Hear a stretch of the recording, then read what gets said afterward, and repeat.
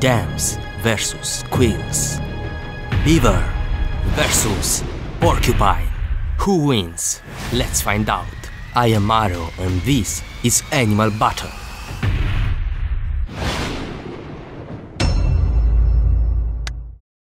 So how exactly are we going to select the winner of this animal battle? The rules are straightforward. We are going to compare our two candidates based on the 6 sacred characteristics, which are agility, attack, defense, intelligence, bonus skill, and survival. After that, you will be the ones to vote for the winner in a poll. Simple as that.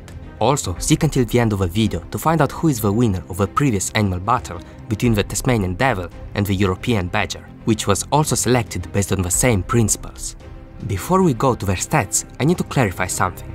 There are actually 2 distinct beaver species, the Eurasian and the North American beaver, but they don't differ that much in size, diet or behavior. There are a lot more porcupine species though, that can be categorized into 2 groups. The Old World porcupines that live in Europe, Asia and Africa, and the New World porcupines from North and South America. Old World porcupines are generally larger and terrestrial, whilst their New World cousins are smaller and can climb trees, with some living their entire lives in trees. That being said, let's go right to agility. Being large rodents, beavers and porcupines are not particularly fast on land. Porcupines typically reach speeds of 3 km per hour, which is okay, I guess. Old World porcupines can also swim and rarely climb on trees, but the New World ones are better adapted for climbing with their long claws and tails. Beavers are also quite clumsy on land, but they are really powerful swimmers. They can dive as much as 15 minutes without going to the surface to breathe. With their webbed feet and broad tail, beavers can reach incredible speeds in the water of up to 55 km per hour. Now, we shall see their agility stats. Their agility stats are not remarkably high, but they might not actually need great mobility due to their special abilities. It is time to move on to bonus skills. Beavers have a keen sense of smell, hearing and touch, but have poor eyesight. As an adaptation for living in water, their eyes are covered by a nictitating membrane, which allows beavers to see underwater. Porcupines also have a great sense of smell, and hearing is the most acute of their senses. They can also dig burrows to live in and are monogamous, meaning that a pair of porcupines will stay together for life. A family of porcupines is called a pickle, but because they forage alone, there's no great benefit to living in such families. Beavers may have a better family structure. They live in groups consisting of a monogamous pair and their kids. The kids learn important skills by copying their parents' behavior and help in raising smaller siblings and in their craft. What exactly is this craft? Well, it is their special ability. The ability to shape a landscape to satisfy all of their needs by building a dam. Beavers are considered a keystone species because building a dam on the river results in the creation of large ponds that affect countless species in the area. They are truly ecosystem engineers because the impact of their dams on the ecosystem is second only to human-built structures. In order to build these massive structures, beavers lay a strong foundation of stones and logs and then cover it with branches and mud to stop any leaks. They are genuinely paranoid about leaks, having an uncontrollable instinct to patch up any leak of water in their dams. We know that dams drastically affect environments, but what's in it for the beaver? First of all, beavers are no longer vulnerable with their low mobility on land if they can just live in the ponds they've created. The pond is also where beavers build their home, called a lodge. The lodge is so strong that even a bear can't break it, and the only entrances are underwater. In this way, beaver kids are safe and warm even during harsh winters. The pond created by beavers also gives them easy access to trees, using construction or as food, and they can even dig tunnels to increase their swimming distance, so that there will be no need to venture on land. After beavers chew and fall trees with their iron-reinforced teeth, it is way easier to carry branches in the water. Some branches can be stored on the bottom of a lake, so that there will be plenty of food during the winter. Their incredible engineering skills might just make up for all the other mediocre stats of beavers, and changing the environment instead of opting for a higher mobility or defense is quite a unique and ingenious strategy. After all, isn't that what we humans have been doing all this time? By the way, if you are enjoying this video so far, why don't you drop a like and subscribe to fool the algorithm that my videos are actually good. Now let's see their stats.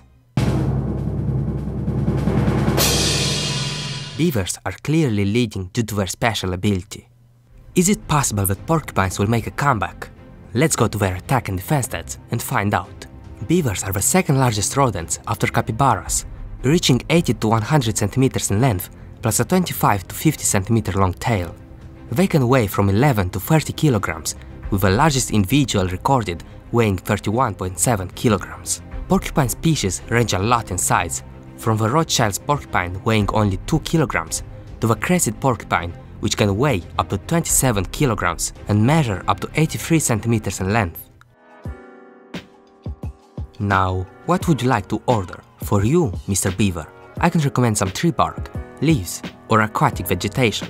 The beaver will go for the usual tree bark this time. It has powerful jaw muscles and endlessly growing incisors used to chew trees with ease. These fellas are quite strong too, being able to lift their own body weight in timber. Still, their teeth are not good enough for defense against predators. If beavers are outside their pond, they are utterly vulnerable to a huge number of predators like coyotes, wolves, mountain lions, black bears, wolverines, Canadian lynx, foxes, golden eagles and bald eagles. Yeah, they'd better stay in their ponds. What about you, Mr. Porcupine? May I recommend bark, roots, fruits, berries, or perhaps some farm crops? The porcupine will forage on the ground in search of vegetation and can chew on bones for important minerals like calcium or salt. Isn't it dangerous to forage like that during the night? Here comes into play the porcupine's unique ability. Its dense cover of sharp quills. The quills are basically modified hairs coated with thick plates of keratin embedded in the skin musculature. When the porcupine is disturbed by a large predator, it will raise and fan its spikes to make itself look larger. If it is continuously bothered, the porcupine will charge the disturber back first, trying to stab the enemy with the thicker, shorter quills. The damage inflicted by the quills would not be that dangerous if not for their secondary effect. The quills have small barbs on their tips and will get stuck in the predator's skin. The porcupine can easily release its spikes, but the same cannot be said about the predator. It will take even more damage if it tries to bite again, and if the quills are not removed, it can result in the predator's death. This defense is incredibly efficient against large carnivores, and it is the reason why porcupines don't even need high agility. So due to their special ability, porcupines are back in the game. Going quickly over their intelligence stats, I can mention that porcupines and beavers have average intelligence. Beavers being slightly better here because they need to be smarter for dam building and their slightly more advanced social structure. Yes, this is it. And last, but not least, let's talk about survival. Both are listed as least concerned species in general, with a relatively high lifespan for rodents. Beavers living up to 24 years and porcupines up to 27. The beavers will give birth to 3 to 6 kids at once, while porcupines have 1 to 4 kids at a time. The population of these animals was way higher in the past, but has been reduced by human hunting. It is sad hearing that, knowing how important are beavers for the ecosystem and just how cool are porcupines. Let's see their final stats. So they have interesting stats, specializing more in just one distinct ability. Who is the winner? It is up to you because you can vote in the poll right there and leave your opinions in the comments down below. Oh, it's already time to announce the winner of the last animal battle between the Tasmanian devil and the European badger. Long story short, the European badger won.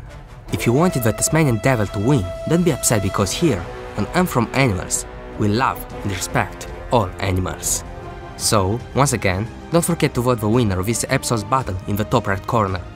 And if you like what I make, consider supporting me on Patreon to fill up that Patreon list with your name. Respect animals.